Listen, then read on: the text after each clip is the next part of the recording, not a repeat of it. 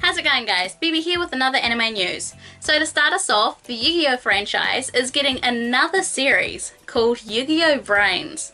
First off, that's a very strange name. And second, I'm surprised that the series is still running strong. This franchise started back when I was a kid, so it's great to see that it's still going. So for anyone that's interested, this series will be starting up in May of 2017. Some more series are set to release in 2017, starting with Konbini Kareshi, or Convenience Store Boyfriend, which is an odd name for a series, but okay.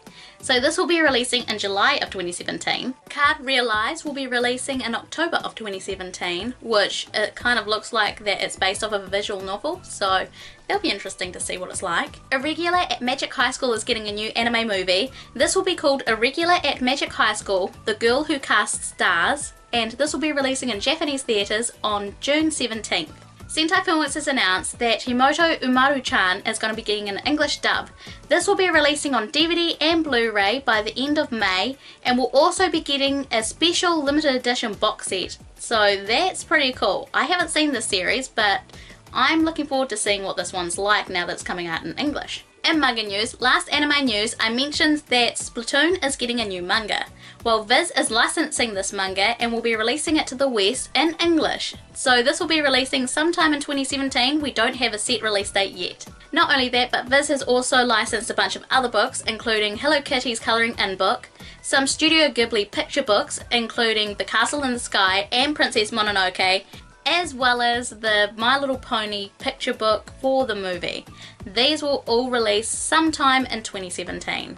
Seven Seas has announced that they've licensed the light novel of Monster Girl Doctor for release in the United States and Canada.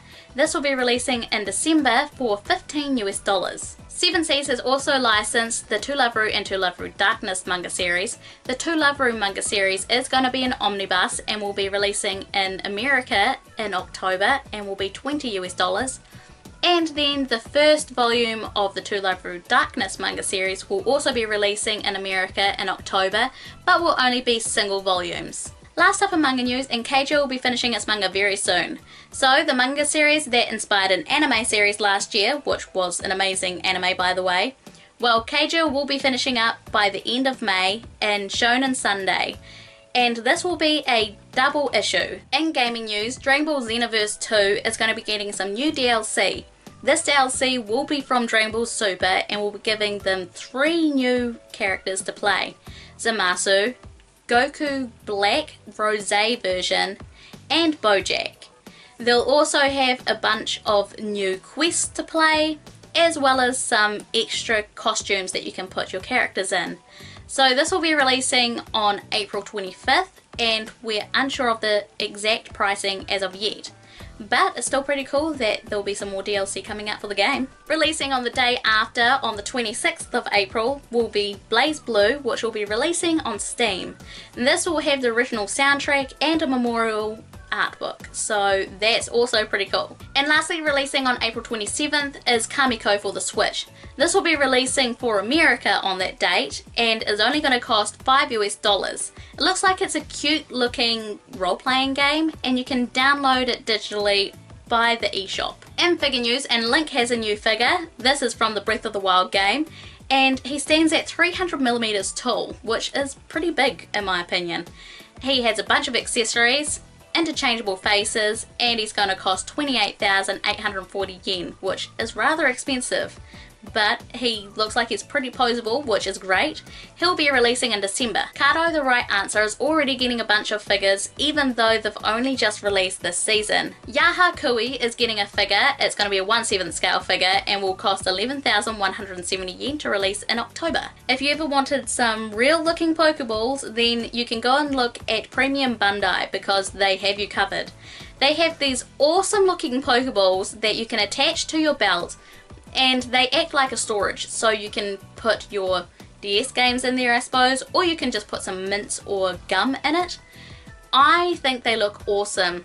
They have all the Pokeballs that you could find in the game, as well as Pikachu's Pokeball with the little electric strike on it, so that is great. I think this is awesome. They are releasing in September, and you can go and find them on their website for 7,000 yen. So that's not too bad a price considering that's about 65 US dollars. So I really want myself a set. By the way, that pricing is for the set. It's not just per Pokeball, which would be ridiculous. That's for a set of 6. So yeah, let me know in the comments below if you decide to go and buy some. And last up is a figure that I wanted to find out more about, and now we finally have it. The life-size figure of Lala from To Love Ru is finally releasing, and she has 10 made in this world. She's going to cost a whopping 2,800,000 yen, or about 25,000 US dollars. The people that want to get this will have to enter a lottery, and the 10 lucky winners will get to bring her home. She stands at 5.8 inches tall, or 5 foot 8 inches tall I should say, and she looks so adorable. I love her. I would love to have a whole bunch of different life-size figures in my house. Not that I'd have enough room for them, but still, that would be pretty epic.